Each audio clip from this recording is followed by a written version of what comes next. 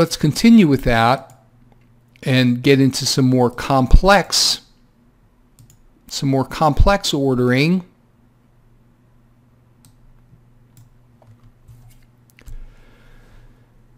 And let me grab my slide here so I don't misspeak.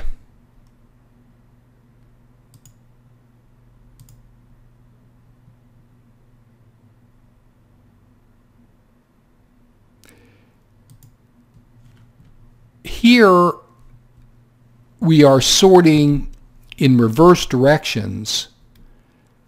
That is, we want to sort it by vegetation from low to high, but worm density from high to low within vegetation. So what this serves to achieve is, and note when you sort a factor, it sorts it alphabetically. Arable comes before grassland, comes before meadow. These are the values, the levels. But when you have ties, it's reversing it for worm density. So let's do that. So we do that. It's this one.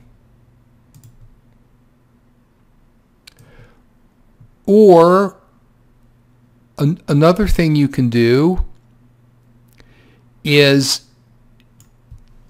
if you want vegetation first, but you want it backwards, the default is A to Z, and you want worm density also backwards, but within vegetation being backwards, you cannot just simply put a negative sign in front of vegetation because it's not numeric.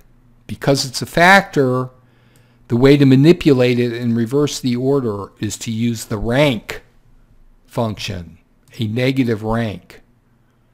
You can just simply use a negative sign with worm density because it's numeric.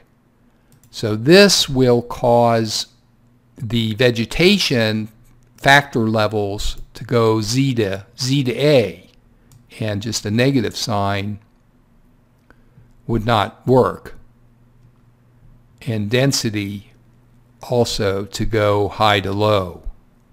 R does not like to do that. R will always sort something. Letters before numbers, lowercase letters before uppercase numbers, and numbers, A to Z for the letters, and 0 up for the numbers. You can also, we could do this if we said order, let's try this. We said order, this should order it by vegetation, worm density within. But if we try and do this, let's try it. If we say negative,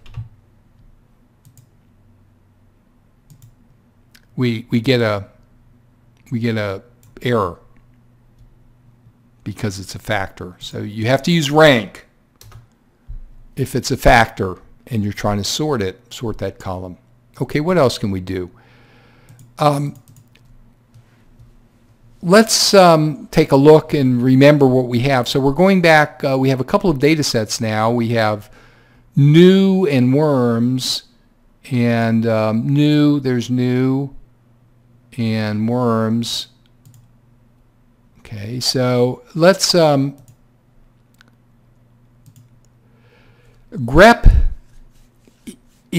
will search and find a match. Grep is one of the 8 functions that are specific to text manipulation, text mining.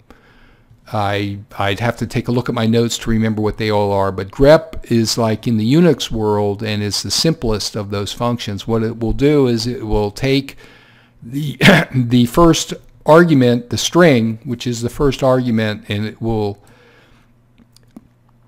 return the indexes of the matches. So if we look at names, so let's look at names first. So here are names. And if we say grep the names that have an S, note it's returning indexes, 3 and 5. The third one had a capital S, and the fifth one has a capital S. I believe you have to say values equal true, and it's not that, hang on, maybe it's value. This is what I get for trying to do it on the fly.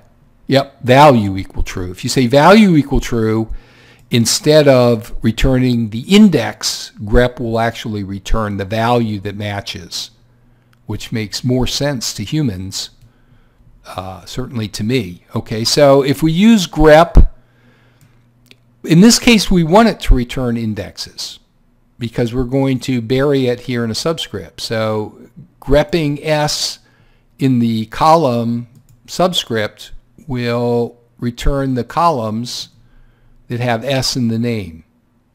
So you can do a text search with grep. You can also do other things.